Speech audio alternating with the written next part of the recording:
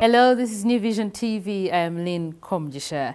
Uganda will for the first time host the Global Health Security Agenda Conference from the 25th to the 27th of October 2017 at the Commonwealth Resort Munyonyo amid a scaring outbreak of Marburg fever. As the country waits for the resolutions from the meeting, New Vision TV looks at the dangers posed by this highly fatal disease. The primary goal for Global Health Security Agenda is to support countries to build their capacity to prevent, detect and respond to emerging and re-emerging infectious diseases and public threats and contribute towards a safe world for all. For the first time, the Global Health Security Agenda is being held in a state of an active outbreak of an infectious and potentially a highly mortality disease.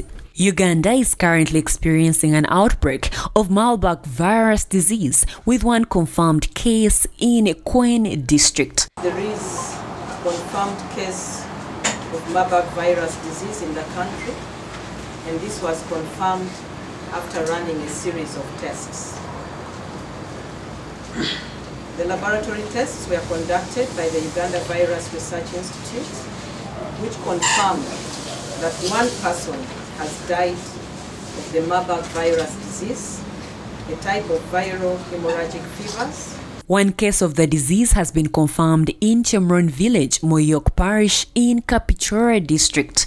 Health Minister Ruth Acheng says preliminary investigations found that the deceased had nursed a 42-year-old brother who died on September 25th. The deceased's brother was reported to be a hunter who carried out his activities where there are caves with heavy presence of bats. However, no samples were taken of his body. According to Acheng, the high-level ministerial meeting presents a unique opportunity for participants to experience the outbreak firsthand and support the country with their own experiences and research on how to better manage outbreaks. In the past, Uganda has experienced and has been able to contain outbreaks, including Ebola, Marburg yellow fever, Congo crimin, hemorrhagic fever, and the current Marburg outbreak. The first case of Marburg fever was in October 2012.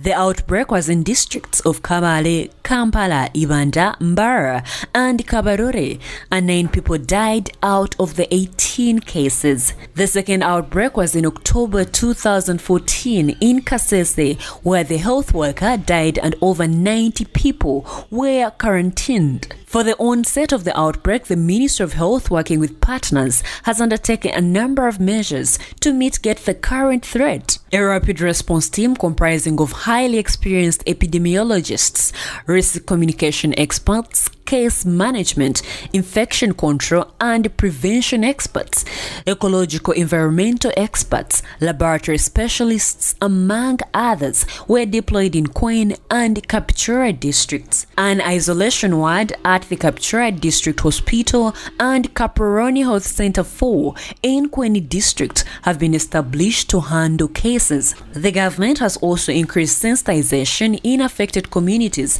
and among healthcare providers on the clinical symptoms of patients with Marburg virus disease. According to Acheng, the country has the capacity to effectively handle the Marburg outbreak and calls upon the public to remain very calm.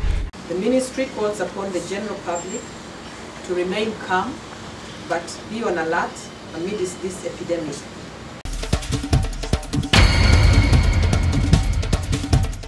And in sports news, Uganda's Christakis Fitidis finished 6th in the Zambian International Rally. The 65-year-old is the third Ugandan to finish on the Africa Rally Championship podium after Charles Muhanji, who won it in the 1999, and Jas Mangat, who finished second in 2013. He returns to battle for the National Rally Championship next month, which he leads with 375 points. Fitidis is 70 times ahead of second-placed Duncan Mubiru and 75 ahead of third-placed Ronald Sebuguzi.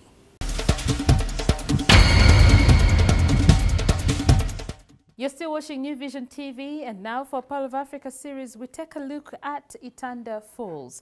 Itanda Falls is located in Jinja district along the River Nile. It is known as one of the most hidden gems of Uganda because it is hidden in the deepest part of Jinja. However, the falls offer various activities such as rafting, boat riding, sightseeing, as well as a memorable vacation. Take a look.